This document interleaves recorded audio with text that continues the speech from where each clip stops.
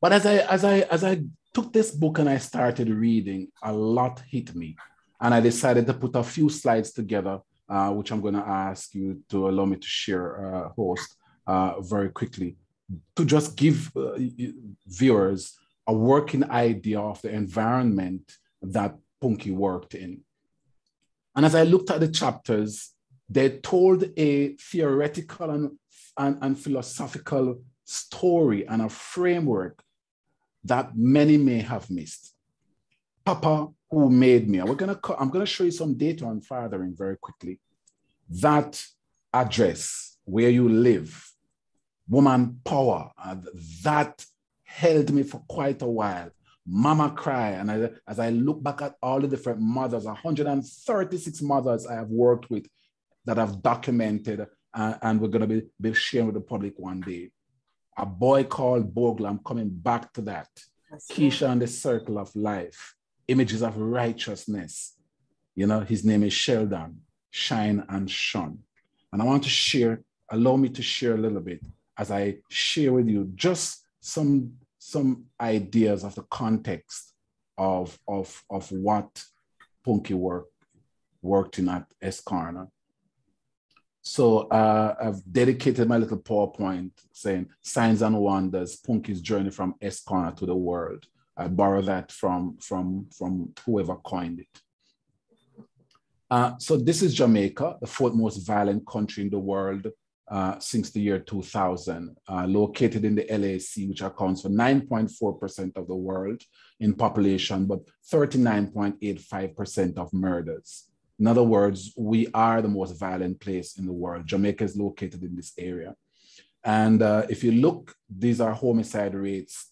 The group of people that Punky has spent a lot of time with, they have a homicide rate on average of 113 per 100,000, those between the age of 15 and 34, which the WHO describe as youth and extended youth. And if you look carefully, you will see they account for 50% of victims of homicide and 48%, that specific group, and 58% of perpetrators. If you look carefully, Kingston and St. James are the two most violent areas in the country. And of course, Punky worked in Kingston for decades. And that purple line is drawn because it is 205 per 100,000, which is the US-led invasion of Iraq, body count per 100,000. And if you notice, you will see that there are areas where the homicide rate exceeds 414, which is twice the death toll of Iraq. And in the case here, this is for all males, and this is for males of the combatant age, 15 to 34. And this is one of the areas, these are the people that Punky would have spent so much of her life in. Then Jamaica has two gang hubs. The big one, of course, starts in Kingston right here, spreads to St. Andrew, to St. Catherine, to Clarendon. And then those of you who are aware, there was two formal attempts to bring in Manchester into the fray. And of course, you know Montego Bay, all right, which is here, with Westmoreland II, followed by Hanover, then Trelawney. And of course, they've begun to take bits of St. Elizabeth. Now, if you look at that, that's the environment. Unlike these are the three areas I spend the most of my life working in violence. And you will notice that Belize, under COVID, with the trigger of COVID, has had a 38% reduction in murders. Trinidad, 26%, but Jamaica, boop, absolutely nothing, 2%. And so the problems are really, really, really severe here. So I've broken young people that you meet in a city into 5 groups. And these 5 groups are based on something called ontological security, which is the idea that there are 4 things young people need in order for them to feel stable. And at SOAS London, we covered 117 countries in which we learned from young people what are the basic things you needed. And we're going to come back to that very quickly. So breaking them down into shutters, those are people or young people who've killed more than once. All right. Then we have high violence, or high risk, killing once. Medium, stab or shoot but not kill. Low violence, absorb a lot of indirect and direct violence, but not transferred to others. And shielded would be like the young people like myself, and of course, a boy called Bogle that we're going to talk about a little bit. And then what have we discovered? When you take the 4 blocks, let's take those 4 blocks, food. Every young person across the 117 countries we worked with at SOAS said they needed food, followed by parents. And of course, we come back to Papa Who Made Me and Mama Cry. Followed by, of course, an environment of care, okay, which a lot of kids don't have. And of course, followed by opportunity structures, which we call in Jamaica, education and training. Now, when we look at all of those, right, we start with chronic hunger. We found that the kids who were killing repeatedly, 52% of them would have suffered from chronic hunger, compared to 43% of those that were high violence, compared to 25%, 21%. And look at the shielded. People like me who grew up in Savile Lamar, right, grew up in violence, but shielded. And then let's look at those who are carrying their families alone. Same, almost the same thing. These are kids, right? Boys or girls. Oh, by the way, we do have a few female shutters. This is not as gender specific as you think.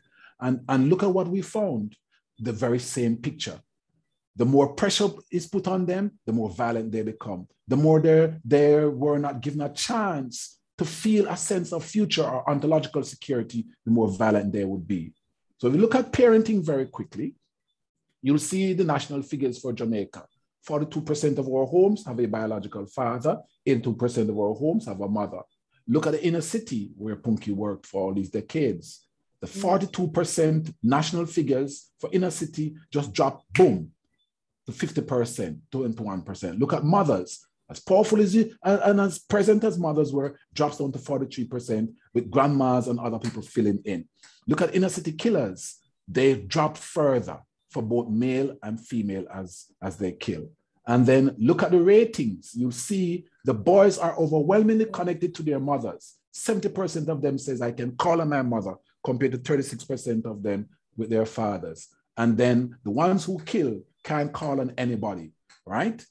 Let's go on to the comparison between a child who was high risk and one that was shielded, like Herbs, who grew up in Guncourt Lawn, in Savile Lamar, with everybody looking out for me, yeah? Right. So let's look at the crime family. They're members of a crime family. They're 17.3 times more likely to come from a crime family, which means generations of suffering, victimization, and perpetration. Right there, and you heard Pookie talk about the torture within homes and IPV. They're 5.4 times more likely to become a killer if they're from a family where torture is normal, and 3.6 times if they're desperate and hungry, and 3.1 times if they see their mothers and fathers fighting, right? And 2.7 times more likely if they dropped out of school, and 2.5 times more likely to be involved at the or to be high risk if you drop the economic burden on them from before the age of 16. Now, what we found out was that, hey, if you take a baseline, and you see, when you talk about a boy called Bogle, and you talk about the different parts of this book, right? You're going to understand what all of this is saying. Yeah, if we take boys who drop out at grade 9, or even the 64 women in my data set who've killed people, who half of them being contract killers, you'd be shocked to know, right? You're going to find this very same thing. If you take grade 9 as the baseline, what have we found? If families love their children so much that they ensure that they finish school and do 3 CXCs, they will be 4 times less likely to be high risk. If the community and the government and the people and everybody love them so much, and they have parents and neighbors and punkies to be able to complete CAPE, they'll be 10 times safer. And oh my God, OMG to the square. If they ever go to college or university, they'll be 85 times safer than if they're dropped out of school. These are the things that motivated Punky to stay in the trenches. And this is why today I want to use this moment to honor her. Look at the ontological security. Kids who express that they are not socially suicided. Notice the term. When we ask them, can you tell us what happens in the next 5 years? 77% of the kids who were shielded had a working idea of tomorrow. 69% of those that were low had a working idea of tomorrow and a sense of ontological security, a sense of future. 53%, 28%, and only less than a quarter of shutters had any idea about tomorrow morning. They considered themselves, the other 76% considered themselves walking dead. Let me stop sharing. Let me get to the core of why Punky is so important to me and why I have already put in my course for this semester in the master's program of urban anthropology for 2 of the students to critique, to evaluate your book as their final assignment, Punky. Let me tell you why. 2018, I met a youngish man. He's in his 40s now. And he happens to be number 71 in my data set of 214 young people who've killed repeatedly. We call them shutters. 98 are still alive. And number 71 said to me, wow, pretty Rasta woman. And I began to think, pretty Rasta woman. So it's beginning to churn in my head. I met her in a place called Escana. In fact, no, Rasta. We meet her in a place called London. No, not London. Punky knows there's another different London, which is just around the corner from Escana. And one day she see me and she said, yo, dog, why you walk with your gun and bulge up on your side, so? It's almost like I use it to look vagina. And him said, Lord, no, baby. No, me not do that. I'm just my shirt pull up, man. And him said, boy, Dr. Herbs, you know what hit me? She never tell me something if I get rid of my gun or whatever. And the first thing she said is conceal the gun because we know why they come no example for you look up at them. And Herbs, I last time, the morning that me kill somebody that I last personally killed. That young man killed 7 people during his lifetime. Today, he is a farmer thanks to Punky. This is what happens in the trench. And Punky, we have to tell you, not when you get old and we come to graveside, those of us who are privileged, and start to say all kinds of stuff. We have to tell it from now. Folk, I want you to everybody pass on the message to everybody to get a copy of this book. My students will be getting some. They'll be doing it as a formal project. This is the core of urban anthropology, the core of urban ethnography, the core of Black people. Let me say it without any reserve. Remembering that they're Black and the transitions we've made from being ruled to self-rule. God bless you.